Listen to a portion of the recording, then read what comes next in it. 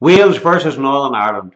A battle of the home nation, so to speak. Gareth Bale, top class, world class player. A Welsh team who are packed with emotion, packed with team spirit, packed with commitment, packed with all the things you need for a good team.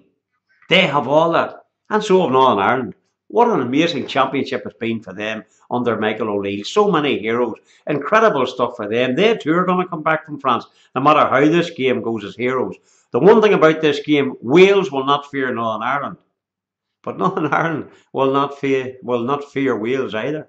I think this could go right down to the wire. It could be a moment of genius, and as a result, that's where maybe Wales hold the upper hand with the likes of Gareth Bale. And I know for Northern Ireland to go further would be an incredible achievement.